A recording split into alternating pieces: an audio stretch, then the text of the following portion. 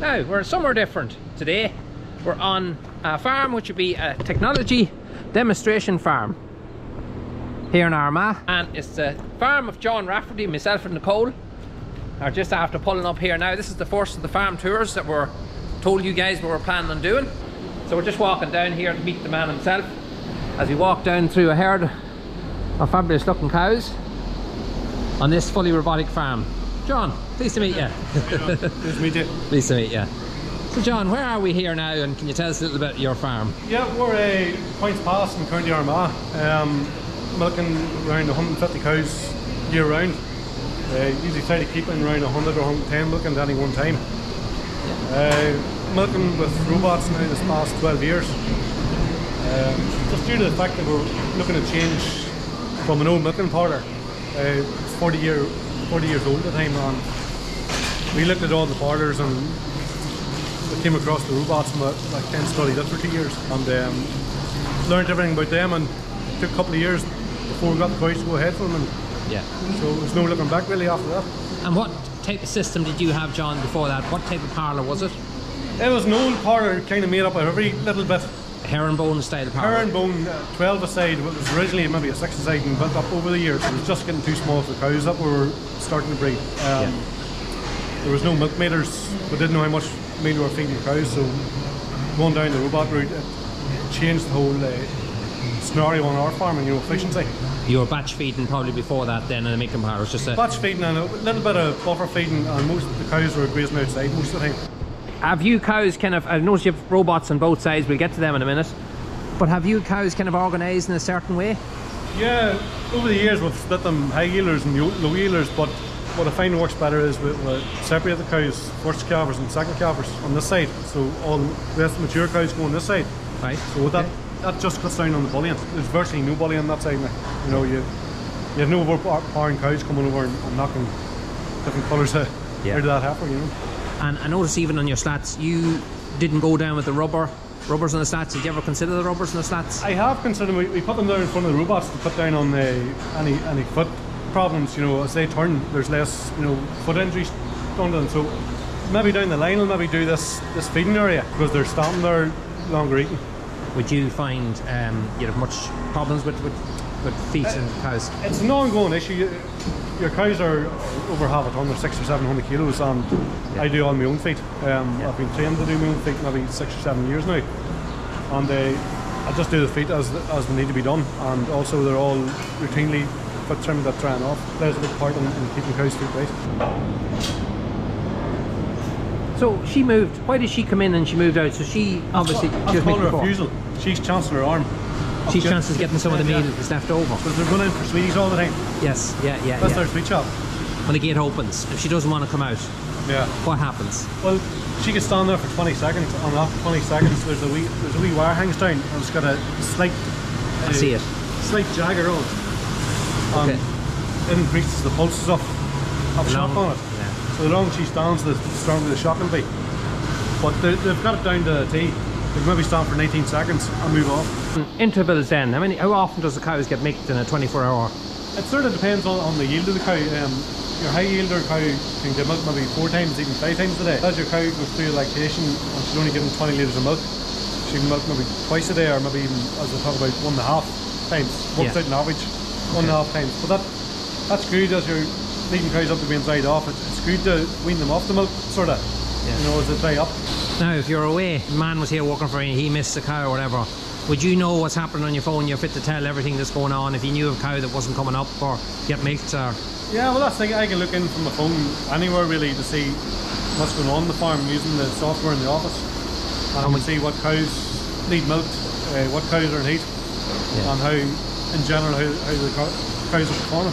And mastitis wise then, would it pick up straight away if there's traces of mastitis in a particular animal's quarter? Yeah, well, that's it. It reads conductivity as well, so it reads conductivity in each quarter. But when you're gathering cows up, we have only maybe 2 cows to gather up every evening or every morning.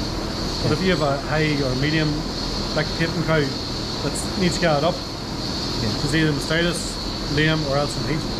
So yeah, just being there is a great help. Getting them early indications of ill health. But the computer is say it's a secondary information. You know, double check what cows are not well, or and, you know, check the rumination that we have in the collars there.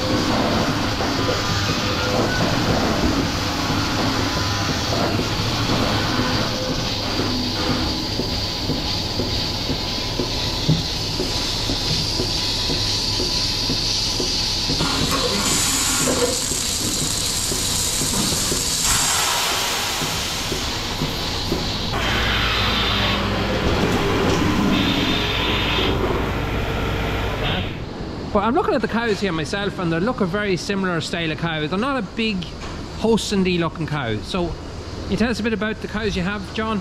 Yeah, the cows are all bred by myself. We breed for medium stature. We don't like the big tall cows. We breed for fat and protein, high fat and protein, and breed for +10 fertility. I like just a medium-sized cow because she's probably get enough food in her, and she's, you know, she can maintain her body condition better. We use sex semen on all animals in the herd that I select, just due to maybe, you know, good breeding families. And then all the rest I use Belgian Blues and Angus. I use Angus on the heifers as well. You're running collar systems, obviously, so that links up to your robotic system. Yeah, these collars are linked to the robots, and on these collars there's rumination and heat activity. If there's a sick cow, I can check on the computer for its rumination. If her rumination drops, that indicates that she stopped eating or she stopped chewing her cud. She's feeling unwell, so I would quickly get in there with the treatment to get her back on her feet again. Would you find like that you would pick out cows that are unwell before you'd actually physically see it without the collar? You'd pick it up much sooner. Well, with robotic milking, if you have a cow to gather up over 12 hours and she's a high yielder, there's something wrong with a cow. Either she's so fat, she's sick, or else she isn't heat. It's either one of them three things, and you soon find out what that problem is. So yeah, you do find them pretty quick now. You know, the sooner you find a problem, the sooner you get it fixed. One question that I would personally have, and I know a lot of people would have as well, is cows maybe that are reluctant to come up to get milked, or the whole kind of learning curve. If you're putting in a computer or putting in a robot rather, the learning curve there is getting cows used to coming up. So obviously when you put this in, is there any tips you could give to people if they were setting up or thinking of going to robots, or what they should be looking for, or what will come their way when they have them installed? Well, the way we did it, like a few weekends before startup, we ran the cows through to let them know that there's feed in there and it's a safe place for them to go. So 3 times every weekend for at least maybe 2 or 3 weekends, and on the initial startup it made things a lot easier. Yeah. You know, cows weren't afraid to go in. They were going in to get something to eat. You know, there's nothing to be scared of. So yeah, our startup, I can remember it very well. It ran for 24 hours. We had people here 24 hours a day for maybe the first couple of days. Yeah. You know, putting cows in, and it seemed to go very smoothly. And I think that's ideal, to, you know, work calmly with the cows and let them know that it's safe to go in and that they're getting fed. When heifers come in, I would put them into a calving house at the other side of this white door here. Yeah. And maybe a week or 10 days before calving, I put the collar on. I put them on the fixed feeding, maybe 2 kilos a day. Yeah. So at the start I might have to push them in with my shoulder. They'd be afraid, very nervous. But after that there, maybe, as I say, once they know there's food in there, they're hungry for it. Yeah. They'll rush into it. So when they calve down, rarely I have to gather cows up, you know, them heifers up. They're going themselves. I see the cows has been fed here by robot as well. John, do you want to tell us a wee bit about this system and how it works? Yeah, this is the vector system. It was installed 10 years ago. Basically what it does, it goes along and measures, pushes the feed up and measures the the height of the feed as it pushes up using a laser. That's that wee laser there, if you can see the wee red dot. And that's telling the distance it is from the wall or whereabouts it is. Let's say, as it's pushing it up, it's measuring the height of the feed. Here I have it set at 100 mil. Yeah. So every hour, this feeder will go out and push up the silage, and it'll push up and measure the feed height. And if it falls below 100 mil, yes, it'll go and make a feed up. And this feeder holds in between 500 or 600 kilos at a time. And how does it know where it is now, what distance it is from the wall? Is it using that laser, or is there a guidance on it? The pre-check measurement on these ultrasound sensors, and that keeps it a certain distance away from the wall. It knows where it is. Yeah. And you're one of the first in Ireland and UK to go fully robotic like this. Yeah. And how did that come about? Or? Well, Lely approached me and just offered me the trial of it, and what they showed me was a video of it on the computer, and I was kind of blown away about it. Even now, this technology is amazing. Yeah. And I just didn't know what to think of it. You probably were sceptical, because I'd be the same. Yeah, very sceptical. I didn't think too much of it, but yeah, they gave me the offer, they told me to think about it, and I thought about it, and he says, like, I've nothing to lose. Yeah. So I went ahead and I said I'll do the trial, and really never looked back since. It's having that courage to move into that whole system of robotics kind of makes everybody nervous. It's what would make me nervous, of course.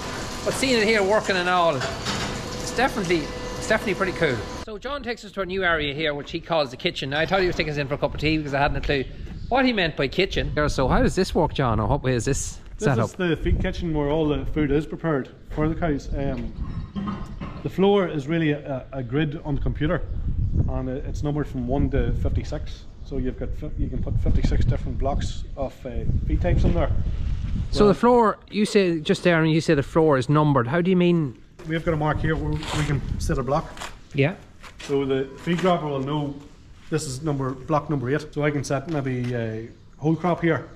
So on the computer that'll be block number 8, and it's whole crop. So it knows where all the whole crop is situated. It knows based on what you've put, whether it's silage, whole crop, it grabs what it needs and then brings it across here, I presume. And your feeder is up to say that wall, and it dumps it into the feeder. We get a first, second or third cut, just dedicated to certain animal feeder best quality to the milk cows, and maybe just the lesser quality silage to maybe store cattle or dry cows. It seems to be, you have to be tuned in, keep on top of everything, and just to make sure everything's in its right place, just knowing where to place each block. But I presume just as you go along you get really used to it. Yeah, well, I would operate it on myself. I suppose if I would have to train somebody up maybe to do it if I had to go away. If you were going away, that's would it take long, do you reckon, if you're a new guy come in to show them how to keep not really going? I suppose the young ones now are probably tech savvy these days, and can learn a lot quicker. They definitely are. But yeah, it's a great system. It's all, you have to be in your computer and kind of be ahead of the game. You know, if you have a problem with feeding, if cows dropping milk, you can look into your computer and see what was fed that day, or what wasn't fed. Yes, find the source. These are the houses that we put the wean calves into. They're up quite a number of years, but my dad's replaced all the old doors. He's made all these doors himself. So this is Pat, this is John's father, and he's working away here as we're talking. He's still working away and fitting bits and pieces. You're putting a catch for your doors. John tells me you've done a lot of these fabrication yourself, or at all? Yeah, I've done all these doors. Engineering in the blood? No. Just Kim, farmer learned. Yeah, I've done a working with it. Yeah, very good. Love for it. Just a love for it. Is that you enjoy this type of work? Yeah. What do you think of the whole robotic system yourself? Oh, great job. My father would look at it as his generation would never have seen that type of thing before, and even a milking parlour, modern milking parlour would be a big upscale to the way he did things. But you probably, did you milk when you were younger? Or? Yeah, I milked with a hand on a three-legged stool. That's a good man. Many times I got kicked off it. Yeah, I heard plenty of stories about that. And did you go pipeline then? Yeah, pipeline and then parlour. Yeah. Same as ourselves. Yeah. Would you find much of a difference now? I know this, the milking by hand, but back in the days when you were in the pipeline, the way everything is now with cows now, would you find a big change? Massive change, yeah. Well, the pipeline we had in the bar was, there was three stalls in the bar, and like we had probably about 30 cows at the time of the pipeline, and we're letting them in and out, and tying them up into stalls. Yeah. It worked. Especially it worked, and it's what a lot of people would have done. Yeah. How do you see things in another 20 years? Do you think it's going to evolve more? I don't know where it can go to, sir. You'd never imagine this, and God knows what it'll be in 20 years. They'll have a machine, you'll maybe put a load of grass in and it'll come out and milk. Yeah, come out and make. Yeah. That's one way of putting it. All right, yeah. It's great to have your father here doing these jobs, because I know even myself, my father isn't the fittest now, but he still looks cattle for me and everything, and it's great to have someone on the farm to help you. Yeah, and especially doing jobs like this, which is, you know, Another set of eyes. It's another set of eyes. Yeah, absolutely. Who gives the most advice here on the farm now, or who'd be still the main man? It's debatable. Depends who listens to the advice. That's right. So just in the calf shed here now with John and his father here behind us, and first thing I'm noticing is you're feeding an automatic feeder. Seeing the collars and the calves, I've never actually seen that before. So what way does this work then, John? You know, these collars, there's a wee button reader on here that goes into the calf feeder. So these calves are being fed between 6 and 8 litres per day, and they can drink little and often. Yeah. You know, they can go in for 1.5 litres or come back later for a litre, or you know, they've got that all them litres to drink any part of the day. They're in here for 58 days. Come here about maybe between 7 and 8 days after being born, and then for now 58 days they're on that feeder there. You have great airflow.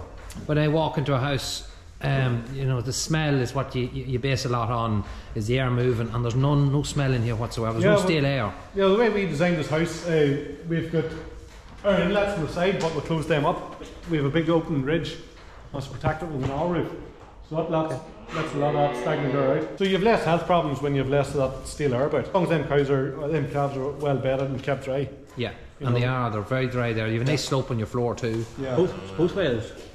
Both ways, your slopes are on both. So if like if the wet up there, the water runs out the other way, rather than come down here and wet it all, you know. Oh yeah, so it doesn't have to run through the whole bedding. That's right. Yeah. What's this contraption here was just looking at it, caught my eye. Yeah, so these two doors these can be automatically dropped down to this wall height to create a microclimate, and this is when the temperature gets below zero. Okay. We would lower these just for the night and then raise them in the morning again. Just creates a microclimate for the calves. You know, they hold It holds the heat. It holds the heat down. Yeah.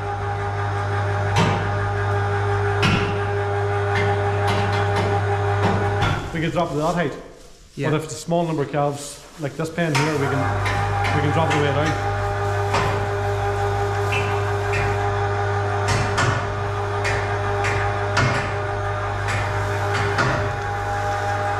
All the calves would huddle in there and create a it's a lovely cosy spot.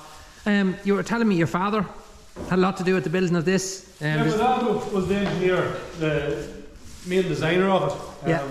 He came up with the idea with the electric winch up there. Your father's here beside us. I suppose he's the best man to tell us about it. Where did you find this idea, or where did you come across this? It just come to me. Yeah. I never saw it before, and I didn't know what way it would work out with the height and the length. I couldn't put it any higher because I couldn't raise it up to the roof then. Yeah. So that's the only height I could. That's the highest I could have made it. And you had to probably go up and you had a weld that girder on. You done all that work yourself. Yeah. Good man. It's a great mind to be able to come up with something like this, because it struck me as soon as I came in, and that's serious. Yeah. Now we're down here, John, in our other shed. This is your bull and heifers. This is our bull and heifers. One part of it, bull and heifers, weaning heifers this side, and then the bull and heifers up this here side. Just admiring his father's walking away here in the background. He keeps going the whole time. It's great to see. Yeah. So then in the next house there's your Belgian Blues. Our stronger store kettle are. Yeah, that's an unusual slat. Yeah, that's a slat from the 80s, the 1980s. It's called a perforated slat. So at the moment we've got rubber mats at the back there. We're just trying that out to see how well it works with the cattle. It's unusual. I've never seen a slat like that before. There wouldn't be that many of them about. It's just in the 1980s that was kind of maybe the trend at the time. You have the holly. You must have got told about the holly like myself. Do you find it good? Do you find it works? Yeah, I think somebody says it's the male holly that works. The male holly, I was told. Yeah. So in this house there's not so much about it all. No. So yeah, maybe it does have a part to play on everybody's farm. It's working for him, so if it works for him, it would work for me. Yeah, so this is the new tank house we built a couple of years ago, and we also put in the bubbler system into the tank. Okay, can you show us that? What type of way does that work? Well, this is the aeration system where the pipes are put onto the ground on the floor of the slurry tank, and from the hours of 2 o'clock in the morning to 6 o'clock in the morning, the air is passed through all these pipes, and the slurry is all aerated. Mixing, and we use it on the cheaper electricity rate, if you can call it cheap now. Yeah. So the slurry never has to be agitated at all. So you never have to run an agitator in here? We never have to run the tractor and agitator in here at all. It's got a lazy arm on the, or an automatic arm if you want to call it, on the tanker as well. So sits down as that. You drive up here and automatically fill. Very handy. I've seen it on the towers before. I've seen that bubbling system working. I've never seen it in an actual slatted tank before, but it's good to know that it can be fitted. It'll probably get more popular now as the years goes on. It's a lot safer now, so it is. Where cows are, we can't move them anywhere else. Yeah. Where you have to mix. The consistency of the slurry is pretty good now when they do go to put it out. PD plus heifers. So they're all PD positive. So they're all diagnosed pregnant in calf. You calve down around about 2 years of age, or that? Yeah, I would say to get in around that. I don't mind going 2 months over, because I can get heifers calving maybe a month or two even before 24 months, and that kind of evens it up. But I don't mind it in calving down 26 months. That wee bit extra strength as well. LED lighting all through your sheds? Yeah, we use them because we like the good bright light. Yeah. At night time, especially in the winter months. A very clear light. It's probably a white light, is it? A real white light. It's just like cool white, as they call it. Yeah. And also we've got the floods, 10-watt floodlights. They're easily electric, but they give out a good light as well into this. Well, that's kind of the thing. LEDs, it's going to be easier on energy, and that's what a lot of people are aiming towards. Absolutely. And they're all set on timers. On timers. We've got 16 hours of daylight even in the winter time for the milking cows. Just looking at your water trots, I've never seen that particular one before. The big dump drain at the bottom of them. That's my dad's engineered again. They were originally valley guttering, and he extended the sides a wee bit. It's left in a heavy duty water truck. It'll never break, and it's easy to clean out. Did your father ever veer away from farming with all this engineering skills that he has? No, I'd say maybe engineering's his first love, really. It seems to be, because a lot of the stuff I've noticed around the farm has been designed by your father, and that's brilliant. It's a great water trot. He's just showing me his foot bath here that he has in, and let me presume your father made this one too, did he? Yeah, it's a semi-automatic foot bath. To empty the foot bath out, we've got the electric winch again, same as the calf doors. So when we want to empty it out, we press the button to lift it up, and that'll empty all the solution out. So that solution has been made up this morning, so we're not gonna empty it out now. So that'll dump it out, no hands on, it'll just dump it out, then you come along and fill it again yourself. Yeah, and just give it a rinse out, and those gates will come across and bar in.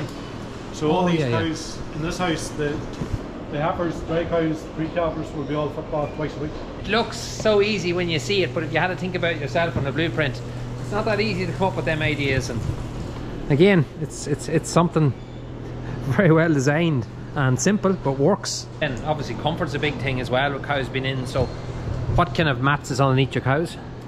Well, this here one in the dry cows, we have the mattress, the pasture mattress.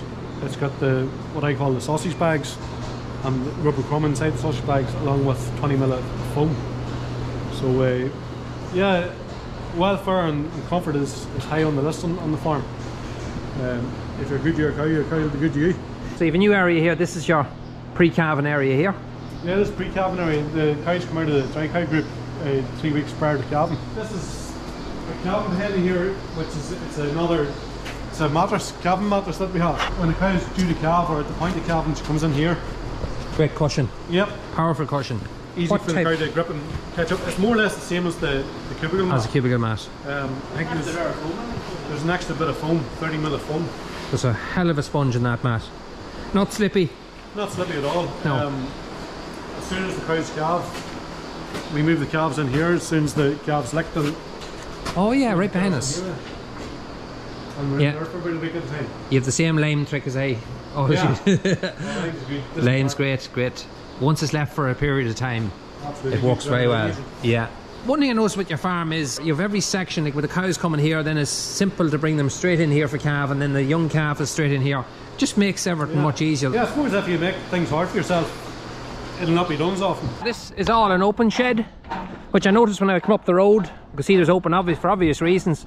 It lets plenty of air into the shed, but then they have a curtain system here to close this all off. Do you use it very often, John? Will you? No, it's only up and closed once or twice a year. Yeah, in the winter time. Yeah, once it's up in the winter time, maybe October or November. East wind. Yeah, an east wind. This is, you're facing into the east here then, on this side, yeah. So I noticed here as well on John's farm he has 2 units on both sides for managing the cow's feet. I done a foot swimming course a number of years ago, and it was just more or less routine foot trim cows that were being dried off. You can do it when it suits. Yeah. Pick your own time and do it if you get a cow lame, the sooner you get her, the sooner she gets better. So yeah. I found that there, you know, alleviate the pain by putting a block on or whatever. But yeah, I've been going a number of years now, and I'm very happy with the system. So the cows are being dried off, put them in here, and they trim their feet up, and then dry them off at the same time. Yeah. I know it's not ideal to do it when doing feet when you're drying cows off, but it works for me. Is this your scraper here? So many people do talk about. We're just chatting here off camera. We're just talking about the guy I watched. The first time I seen it was on the 10th Generation Farmers channel, and this one doesn't have the sprinkler system. No, it doesn't. Sadly not. But it could fit in with the sprinkler in this house because it's high dry matter, you know, forage going in. It works a lot better in the winter months when there's more moisture about. That's one of your father's famous drinkers. It's so well done.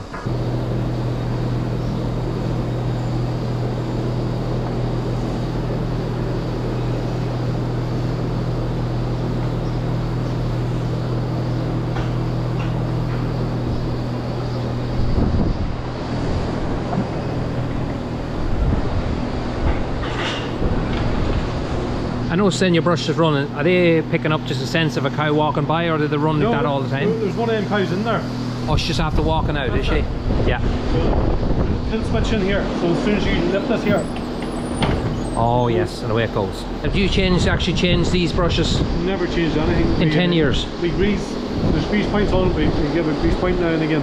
Yeah. But that's all the maintenance that you need to give these. That's fairly good now to get that life out of brushes. I thought the brushes would have worn out over a couple of years or so. No, absolutely, no bother at all that there. So one thing we didn't mention was, you can see the zero graze in the background. John, you zero graze all your land and bring it into the cows? Yeah, well this year just the way grasses went, we stopped and tried to get more energy in the fields and put it into the clamp. This is our second zero grazer that we've bought. We've been zero grazing maybe 15 years now. You find a better production of grass, better use of grass with zero grazing? You're making more use of your land. Yeah. As we're all indoors, we take a lot of grass in now. We can go out in February and cut grass, and we go out in November. It just depends what size we have in the pit. Is Ryan, you're doing your work experience, your green cert? Yeah, agreement, level 3 agriculture, so on. And you're a suckler farmer at home, you're thinking about going for robots maybe yourself? Yeah, suck cows and Angus schemes we were, and bought milk calves this year and going to start building. Going for the milk? Going something like that, yeah.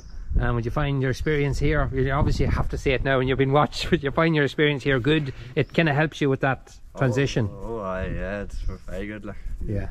Stuff you learn here, last lifetimes up. Pat was just showing me here something he made. When did you make this, Pat? Finished it this year. You made this entirely from scratch? Yeah. And you were saying you've still a few bits and pieces you want to do to it? Yep. What are you going to add on to it? Well, I put that hydraulic motor on it for turning it from side to side. Oh yeah, so this whole platform, when that's on the loader, this whole platform can rotate. Along that way or straight across. Brilliant. Yeah, and you've plenty of room to walk as well, like. Yeah. And it's very safe. Well, I copied that now. I didn't put the you copied it, but you still had a. The hydraulic motor is new now. You still had to build it. So that's it. We're back home actually now. Nicole's just gone into the house there because it was quite a long day. These things can take quite a bit of time, but I have to say I thoroughly enjoyed the day. It was brilliant. It was a real eye opener.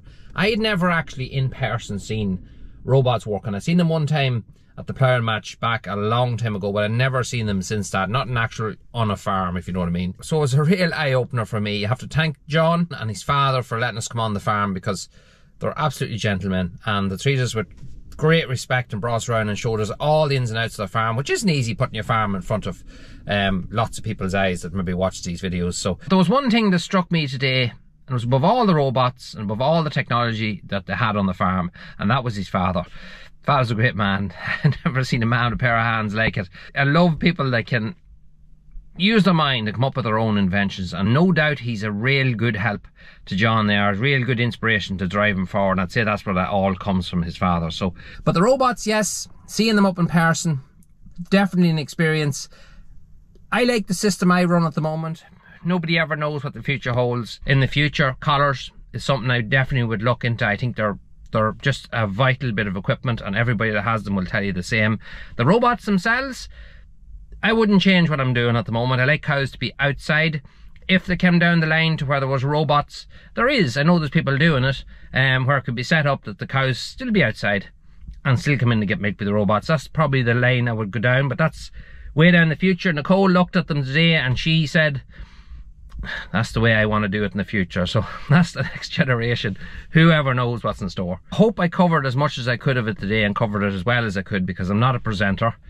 I don't have a production crew. I just have man with a GoPro, and it's the first time I've ever kind of done this sort of thing. So hopefully you enjoyed it, because I've done the best I could, and that's really all I can do. John's brother-in-law Martin was there at the beginning of the video when I pulled up, and he asked me just quickly to give a wee shout out to Pat Keown from Balleek in County Fermanagh. So hello to you, Pat. He tells me you're a big fan of the show, so thanks very much for tuning in. So hope you enjoyed today's video. There'll be a lot more like that coming. Part of this whole kind of series that we're putting together is with farms that are doing things a little different. This one was dairy, the next will be completely different. So if you want to know more about what's happening on John's farm, I want to find out more that wasn't in today's video, all you have to do is go over there and follow him on the Robotic Farmer. He's on Instagram, and I'm sure he'd be glad to help you out. So I'm going to go off now and make my own cows, because it's that time in the evening again. My visible watch is just telling me here now. Thanks very much for watching today's video. Look, if you like the content, don't forget, give us a like. It helps to push the channel along. It doesn't cost you anything. You can hit that sub button, even an owl bell there on the right hand side, tell you when our videos is up. Until the next one, we'll talk to you again.